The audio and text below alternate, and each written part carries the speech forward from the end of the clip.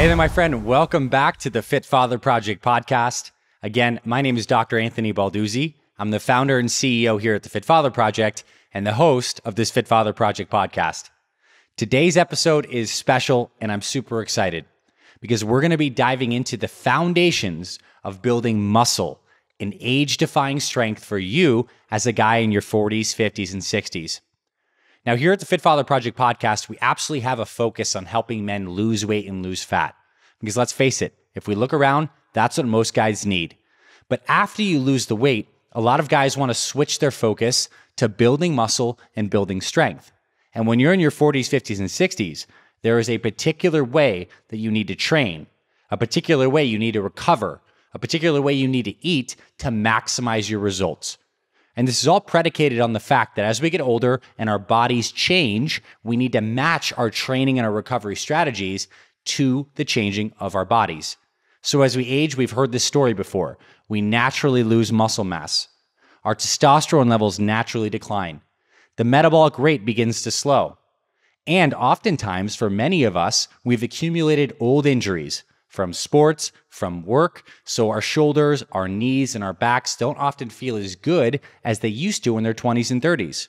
So that limits and makes the kinds of exercises we choose a little more specific.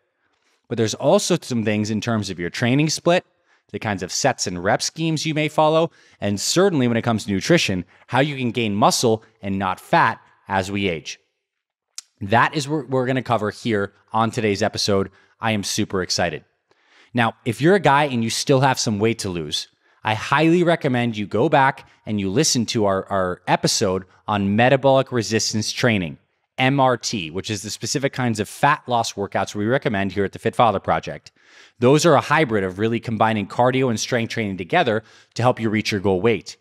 Because today's conversation is going to be assuming that you are at your goal weight. And these are the things you need to focus on with your training, specifically for pure muscle building. And I also want to say this, a lot of guys I see who think they need to build muscle actually need to lose some fat and lose some weight first. Because it's actually easy for our bodies to build muscle, to build up from a point when we start off lean. And this is why we recommend in our old school muscle building program, our muscle building program specifically for guys over 40, that you start this program at minimum, I should say 15% body fat. So if you're any higher than 15% body fat, it's good to lean down first. Because what happens is when we carry excess body fat actually converts testosterone into estrogen through a hormone called aromatase that actually exists in the fat cells. So that makes it a little harder to build muscle. Also, if we have too much weight, oftentimes our body is not as insulin sensitive as possible. So insulin is this hormone that is released by the organ called the pancreas in response to eating carbohydrates and some proteins. And when insulin rises, it actually shuttles those key nutrients into our cells. And what we want is we want our cells to be incredibly sensitive to insulin. Because when we get this good insulin sensitivity, which often happens when we're leaner, it actually helps the muscle building process. So a lot of guys make the mistake of starting a muscle building focus when they're not lean enough yet. That's why we're big proponents of focusing on fat loss first. But once you've lost the weight, or maybe you're a guy who actually struggles to put on weight, then this is the conversation you need to be paying attention to. And even if right now you actually have some weight to lose, but you want to think into the future of how your training may be different once you get the weight off, this is the conversation you need to listen to. So I'm super excited. We're going to talk about muscle building for guys over 40. Now, when you're in your 40s, 50s, and 60s, the principles of building muscle are the same as they were in your 20s and 30s in the macro sense. And what I mean by that is that muscle building requires two overarching levers. The first one is a stimulus, meaning we need to stimulate the body through training to create this adaptive response. Because essentially the process of exercise for muscle building is that we're getting into the gym, we're lifting weights and training so that we create trauma to the muscles, this kind of micro damage, and the body responds to that through this process of supercompensation by getting bigger and stronger. It's kind of like this age-old story of Milo, who carried up this goat on his back, or this ox or bull, I should say, up a mountain. And as the ox grew, the amount of weight Milo needed to carry grew, so Milo got stronger. More stimulus, greater damage, the body recompensates and you get stronger. So we need to have the right kind of stimulus or training. And that means the right kind of training split, the right kind of rep schemes, the right kind of exercise selection. But that's only half of the picture, right? Because we can train, but muscles actually grow when we're not training. They grow outside of the gym, when we're sleeping, when we're feeding the good kind of nutrition to actually help the body rebuild that new tissue and recover. So these are the two orbs and levers that we're playing with: stimulus through training and recovery. And that's what we're going to focus today's conversation on. Now, this is going to be a podcast. I don't know exactly how long it's going to be. Maybe it's 30 minutes. This will not be the end-all, be-all, exhaustive treatise on muscle building. I'm certainly going to share with you what I think are some of the most foundational principles. But if you're a guy who actually wants to build muscle and wants to follow an in-depth, step-by-step plan that covers exercise, nutrition, and supplementation with zero guesswork, then get our old school muscle building program. You and I can go so much deeper, and I'll walk you step-by-step through an actual program, step-by-step, rep by rep, meal by meal. This will be the overview, though. It's going to help you get started. So let's talk about stimulus. Let's talk about exercise and how maybe your muscle building stimulus and exercise should be different when you're in your 40s, 50s, and 60s. One of the main changes that happen is as we age, we actually lose some of our ability to recover from exercise. It takes longer to recover. So maybe when you're in your 20s, you do a kind of workout and then you'd be good to go 2 days later. But maybe when you're in your 40s, 50s, and 60s, it might be 3 or 4 days later. It's just that the recovery gets slower. The body slows down naturally with age, and this is fine. We need to accept this fact, and we simply need to work with this natural physiology change and design the stimulus so it prioritizes a little more time in between exercise sessions. So one of the first things that we love to prescribe when designing a strength training routine to create the proper stimulus is less volume in each individual workout. When I say volume, I mean fewer sets, but a higher frequency, meaning we hit muscle groups more frequently throughout the week. So back in the day, you may have followed these traditional strength training splits where you had a chest day, where maybe you did 15 sets of chest. You do 4 sets on the flat bench, 4 sets on the incline, then you go do your flies. Maybe you burn out with some push-ups or shoulder press or stuff like that. That's a lot of sets and volume in one kind of workout. But the problem is it's not the most efficient way to train because you get diminishing returns for every individual set. And the more sets you do, you're actually just creating greater inroad into your recovery capacity. So when guys are in your 40s, 50s, and 60s, what we need to actually do is actually focus those workouts. So instead of doing a 20-set chest workout, you might only do 10 sets on Monday, and then you'll do another 10 sets later in the week on Thursday or Friday. So we're taking those 20 sets that might have been in one workout, and we're spreading that volume out. So less sets in each individual workout, but greater frequency. Because each time we train, we get the stimulus. Our body has a protein stimulus effect. We start to synthesize new proteins, and we feed the body through recovery. So that protein synthesis increase after training may last 1, 2, 3 days, and then it's time to train again. But if you've done 20 sets of chest and you're 45 and your chest is so damn sore that you can't train again for a week, you have an inefficient training plan. Ideally, you could have done 10 sets, gotten a majority of the stimulus benefit, and then done another 10 sets a couple days later. Now you're going to get more protein synthesis almost 24/7, and you haven't created inroad to your recovery. So this is why for many guys who are actually looking to start a tailored strength training plan, we are huge proponents of starting off with an old school full body training split. I'm talking about doing full body workouts 3 times per week, Monday, Wednesday, Friday. It is one of the best ways to train. In fact, there are some new research studies showing that full body workouts, meaning you're working every single body part in a workout. So you might start off with some kind of leg motion, then you do a back motion, then you do a chest motion, then you do shoulder motion, and then you finish off with some kind of arms and core. And you do that Monday, Wednesday, and Friday. You're spreading that volume out throughout the week. You're hitting the muscles every 72 hours. So you're getting constant protein synthesis effect. It is very, very effective. I absolutely love this way to train. So that is the first principle: less volume, higher frequency. The second principle is the types of exercises you select need to be joint friendly. And this is going to be unique to you. You probably have some types of exercise motions that feel really good and others that hurt you. And I'm going to just go out and say this, even though it may seem obvious. If anything causes you discomfort in your shoulders, your back, your knees, that is not the exercise for you. There are so many different kinds of exercises, machines, apparatuses these days that you can find something that feels great for you. And it's kind of unique. Like I've had so many training partners over the years, probably like 10 different training partners, maybe even 15, 20, and we all have different body types. So one of my core training partners, Alex, he loves particular kinds of workout and motions on machines. They don't feel good for me. So we don't do that kind of exercise together. So you need to find the exercises that feel good for you, the machines and the motions that feel good for you. And as a blanket statement for many guys, the types of exercises that feel better when you're 40s, 50s, and 60s are stuff using dumbbells and cables instead of barbells. And I'm not knocking on barbells because the best exercises, many of these best compound exercises for muscle building, like squats, deadlifts, rows, shoulder press, bench press, involve a barbell. And if barbells feel great for you, continue to do barbell exercises. Yet, I think there's a big benefit when you get older to switching to doing a lot more dumbbell work and doing work with cables. Because when you do a barbell bench press, for example, that bar is in a fixed bar path. The bar's connected, so your arms are connected, and you're pressing in a particular way.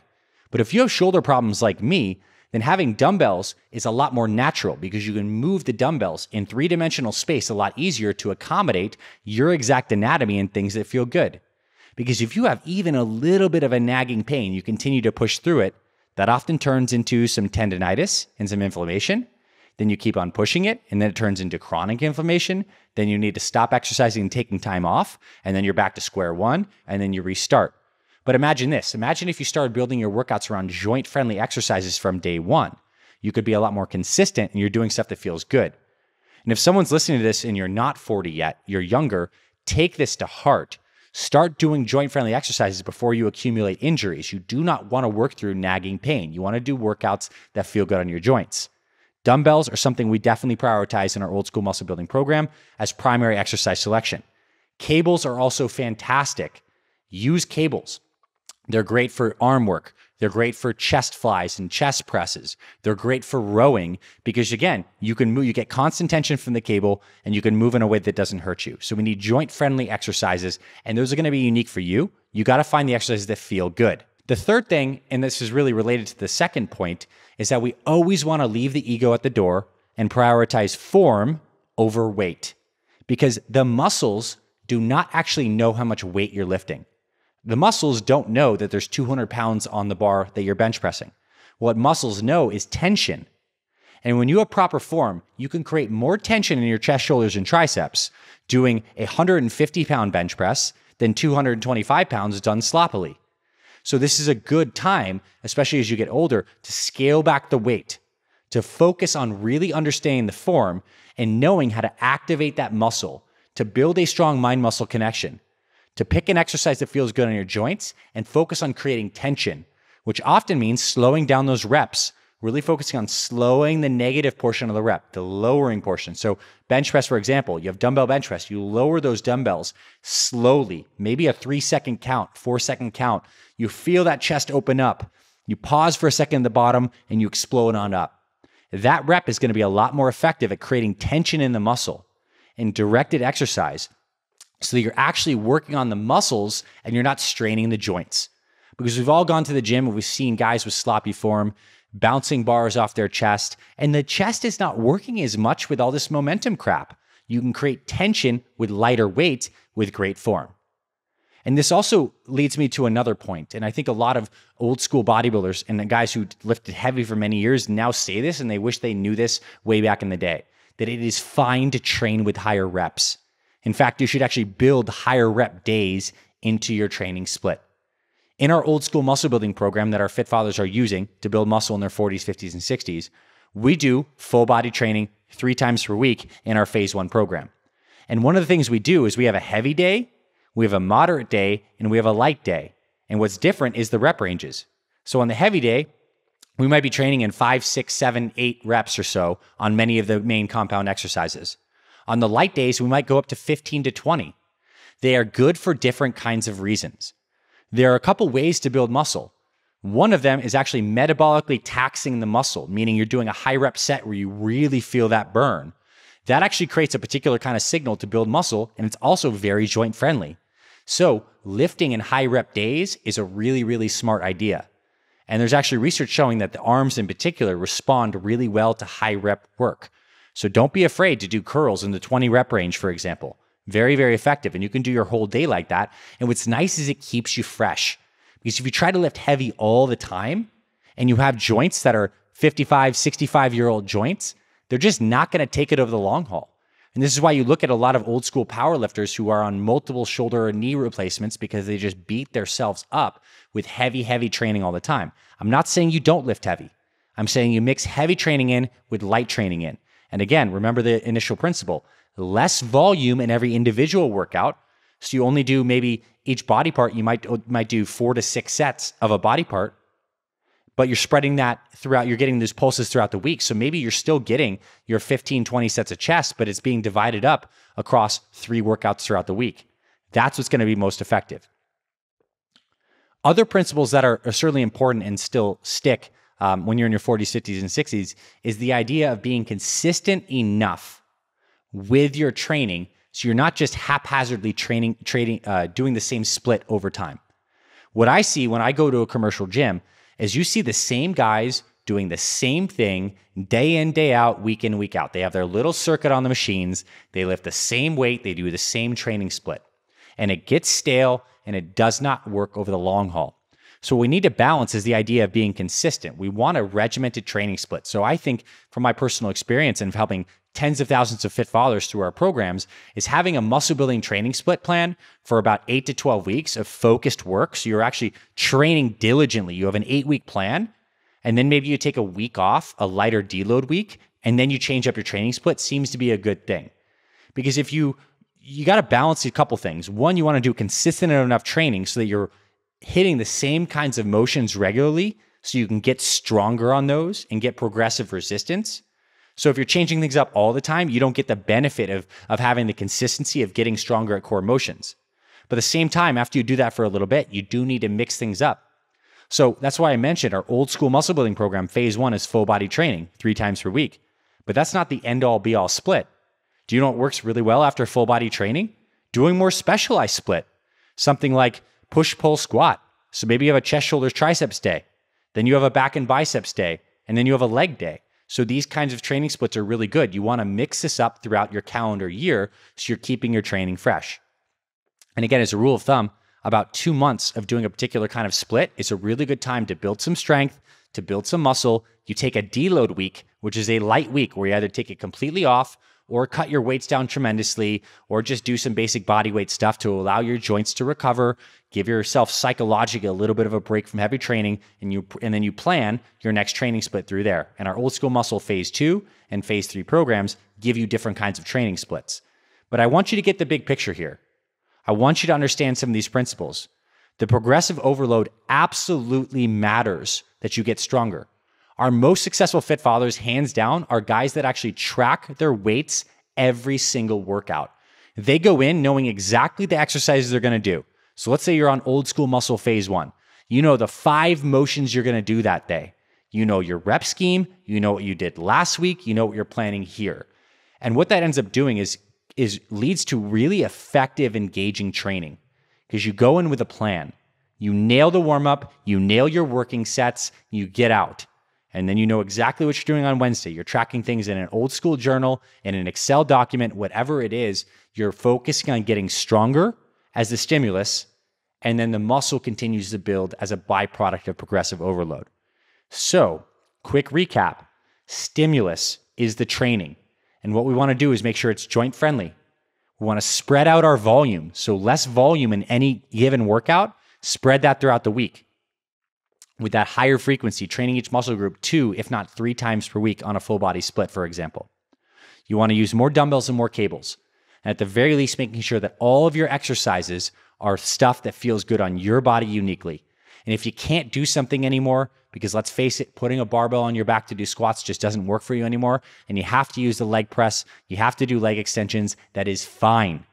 That is your new normal. Work it. You can still make incredible results using any kind of thing that feels good for you because the muscles know tension. So if you can create tension in a joint-friendly exercise, you can add weight over time, you can progressively resist, you can make gains. But we all know that training is just one part of the equation, right? It's the stimulus.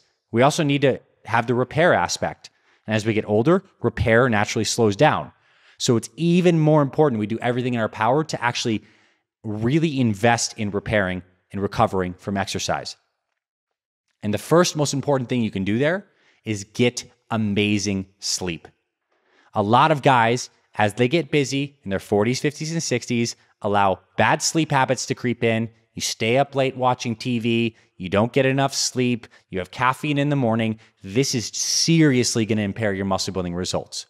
If you are not getting a minimum of 6, but ideally 7+ hours of quality sleep, where you wake up refreshed, your muscle building is going to be suboptimal. Now, there is individual variety to how much sleep each of us need, and you got to figure that out for what it is for you. But I'll tell you this, it needs to be a priority in your mind to get extra sleep if you're in a muscle building phase. Your body, while you're sleeping, increases growth hormone, and during deep sleep repairs all these tissues, and especially your ligaments in your joints, which need to be healthy, because if you're wearing those down, I don't care how long and hard you trained, eventually you're going to run into some kind of injury, which could set you back for weeks, if not months. So sleep is paramount. We're going to do an episode very soon specifically on sleep. So that's coming up, and we're going to deep dive on that. But just know now, the amount of sleep seriously matters. That's a huge part of recovery. What's also a huge part of recovery and repair is nutrition. And this is actually what I think is one of the trickiest parts of building muscle in your 40s, 50s, and 60s. You can have great training, but as we get older, it's really important to dial in this nutrition aspect so we're eating enough calories so that your body has the substrate, has the proteins, carbs, fats it needs to actually rebuild tissue, but you can't eat too much because your metabolism is slower, right? If you eat too much, you're just going to put on a lot of extra fat with your muscle, and that's not ideal. You want to have this ideal scenario where you're gaining mostly muscle. Inevitably, some fat will happen because we need to be in a calorie surplus, which effectively means you're eating more calories than you burn each day. And a calorie surplus doesn't need to be huge. It's not like you need to be eating 1,000 calories over what you burn every day. But let's take an example like a 200-pound man. On average, that guy, let's just say, is moderately active, may burn 2,500 calories per day. So to build muscle, a good calorie target might be 2,700 calories. And I'm not saying you exactly have to track this, but I am really highlighting the importance that a calorie surplus is key for building muscle. You need to have an idea of how many calories you need to eat each day to build muscle. Our team, we create a free muscle building calorie calculator. This is included as part of our old school muscle building program, where we actually help you take this calorie calculator and break it down into a step-by-step, meal-by-meal nutrition plan. Gives you all the recipes and stuff. But also, I want to give you access to that even before you join Old School Muscle and check out the program. It's going to be in the show notes. I'll link you to that. It is actually a Google Excel document where you can hop on that and you can enter your numbers and stuff like that. And you can actually see how many calories you need based on your height, your weight, your age, and your activity level. It's a good idea to have a general idea of how many calories you need, because if you're under eating, you're going to be under repairing. And no matter how hard you train, you're not going to be gaining weight. And if you feel like you're a guy that's particularly a hard gainer, it's tough for you to gain weight, you need to be bumping up the calories. So practically speaking, let's talk about how you do that. One of the best ways we like to do that is by using post-workout shakes, because you're probably pretty consistent with having your regular meals. You probably have your meal number 1, which is breakfast, or maybe you intermittent fast, but you have that regular first meal of the day. And you may have a lunch and you may have a dinner. So how do you make sure you get an extra, let's just say 500 calories or so that's going to put you in that calorie surplus? A post-workout shake on top of that is a key strategy. So imagine this, you get done with your workout, then you get a high-quality protein powder in your body, something like our FitFather Superfuel, which is amazing, by the way. I don't talk about this enough in the podcast, but each scoop of Superfuel, 20 grams of protein, over 40 different vitamins, minerals, organic superfoods, probiotics. It's got the whole gamut. It tastes amazing. Something like Superfuel, take a scoop and a half or so you're around 30 grams of protein. You add in some healthy carbs. So maybe it's oatmeal, maybe you have some fruit on the side, and maybe you're getting, I'd say for most guys, around 50 grams of carbs, 60 grams of carbs. And that is going to give you an extra, just right there, around 350 to 450 calories, which will be just enough to get you into that calorie surplus. And I also want to say this, I want to bring up the idea of carbohydrates too. It is my personal belief that, and in my experience from myself and coaching clients, that if you're trying to build muscle, keeping carbohydrates in the plan are very effective. It's going to be more effective to build muscle if you are including some carbohydrates, particularly post-exercise. That being said, you still can absolutely build muscle on a very low carbohydrate plan. On a ketogenic diet or something like that, you just got to make sure you're eating enough healthy fat to get the calories up. Because if you remove any of the main macronutrients, right? Well, most guys know for muscle, you're definitely going to want to keep the protein in there. But if you're cutting out all the carbs or you're cutting out all the fat, it's going to be harder to get those calories in. So I like to have a well-rounded nutrition plan where we're getting proteins, healthy fats, and healthy carbs all together. I prioritize carbs post-workout in the shake. Things like fruit and oatmeal are amazing post-workout carbs. They're not going to fill you up too much, and they're going to be amazing. But again, if you are super low carb, you can build plenty of muscle fine. You just got to make sure you're getting your fat target high enough. Without getting into the minutia of the actual grams of proteins, carbs, and fats that you might want, we definitely get into that in Old School Muscle, and we give you calorie calculators that actually automatically calculate all of this for you, so you don't need to do any thinking. That's included with Old School Muscle. I want to give you some general guidelines on how much protein you should have. Because I'm thinking, when I'm thinking about a muscle building nutrition plan, you definitely want to prioritize protein in every single meal. So the research-backed amount of protein that is great for muscle building is roughly around 0.75 grams of protein per pound of body weight. So a 200-pound man would need around 150 grams of protein, which is very achievable to get. But that ultimately means you're probably getting around 30 to 45 grams of protein in each meal. And maybe you have a post-workout shake that's helping you total up to the rest of that. So what does 30 to 45 grams of protein look like? Well, an average, like let's just say a small, medium-sized chicken breast has around 40 grams. So it doesn't matter that it's chicken. It matters that you're probably pairing one main protein source in each of those meals. So for breakfast, things that work really well for guys who want to build muscle is getting an amazing protein shake using something like FitFather Superfuel. For other things that are great for breakfast are like having eggs and egg whites. Super good, right? Eggs, egg whites, whole eggs, whatever it is, egg protein is very effective for muscle building, getting that in the morning. For lunch, pairing a protein source with some veggies, with some healthy carbs, or healthy fats, or a combination. One thing we help guys do is knowing that most guys probably need meals for muscle building that are around 600 calories, 600 calories per meal. So let's say you're getting 3 of those a day, that's 1,800 calories, plus maybe you're getting a 500 calorie post-workout shake, plus maybe a snack. That's going to total up to around 2,500 to 2,700 calories, which may not be your exact target. You might need a little bit more, a little bit less, depending on your job, your age, etc. But it's in the ballpark.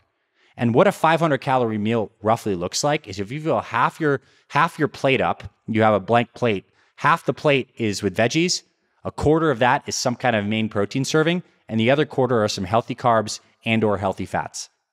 That's it. You can build so many plates that are going to be around 500 calories. I'm not saying you need to track your calories to the gram, but you should be weighing yourself regularly and seeing the trend up in your weight.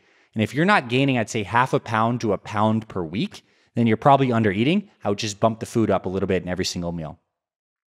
So nutrition, we get into all the recipes, all the specifics inside Old School Muscle. The purpose of this podcast is not to really dial this down for you right now. We have the program. You can join that. It's absolutely incredible. Gives you everything. The purpose here is to have the bigger picture concept. One other thing that I think is super important to talk about on nutrition for muscle building after 40 is the idea of calorie cycling. So what that means is on days you train, you eat more. And on days you don't train, you eat less. This is a way that we can actually make sure that you're building muscle and not packing on fat. And I think the easiest way to do that is using those post-workout shakes, which give you that extra 500 calories on training days, and you just simply don't have the post-workout shake on days you don't train. This is calorie cycling. So on days you train, your calories might hit like 2,700, and on days you don't train, the calories might be lower, down to like, let's just say 2,300, 2,200. But that's a really easy way to calorie cycle by using that post-workout shake as that little variable. It's the delta between training day calorie target and regular day calorie target. Seems to be really effective. Another strategy that's good for guys who want to build muscle but also lose some fat at the same time is using intermittent fasting. So the idea is that once per week, you can do some intermittent fasting in the form of a dinner to dinner fast. So let's say Saturday night you have dinner and you don't train on Sunday in this example, you could simply fast until dinner on Sunday. And during that period between Saturday dinner and Sunday, when you have dinner on Sunday, that whole fasting period, your body's burning a ton of fat and you're not eating anything. So it actually helps counteract some things. Your body's still recovering because there's benefits to fasting itself, actually breaking down some old proteins and stuff like this. It can help reduce inflammation and can actually help lean you out. So again, this is just expanding on the idea of calorie cycling. Intermittent fasting is another way to do that. And it's a way, I think, to add a little more fat loss to your muscle building plan. So those are some of the key principles, right? Stimulus, repair. When it comes to stimulus, we want to use these training principles we're talking about. And if you want help with this, our old school muscle building program is exactly what you need. There's going to be links in the show notes where you can get that, check that out, and join that program. And when it comes to recovery, we have sleep and we have proper nutrition. And we're doing things like finding our calorie target, doing some calorie cycling with those post-workout shakes, maybe using some intermittent fasting. These are the foundations. You focus on these, you nail these with your training and your nutrition and your recovery, and this is what helps you build muscle. And above all, when you're in your 40s, 50s, and 60s, muscle building is a patient man's game. It is consistent, incremental progress. When it comes to weight loss, you can create a dramatic transformation in a month. You can lose 20, 30 pounds.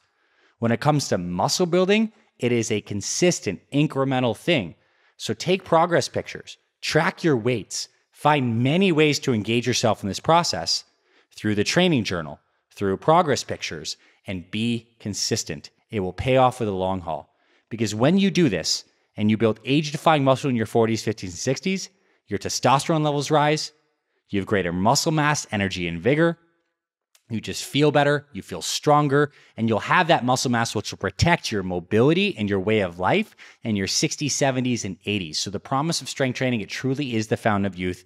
We've talked about it in some other episodes. It is an anti-aging miracle. Exercise gives you that. You just got to train smart.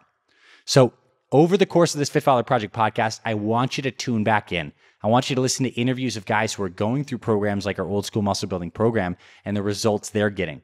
And I also want you to make sure that you're tuning back in because we're going to have specific episodes covering the right kinds of muscle building supplements for guys in their 40s, 50s, and 60s. I didn't want to cover that in this episode because I want to talk about the foundations. Supplements are supplemental, but they certainly can help once you have the foundations nailed. So we'll talk about that in future episodes. But for now, I hope you enjoyed this episode and got a lot of value from this. But above all, the best way to build muscle is to take action. Get a smart training plan. My team and I would love to help you. Thanks for being here. I'll catch you in future episodes, and I'll talk to you very soon.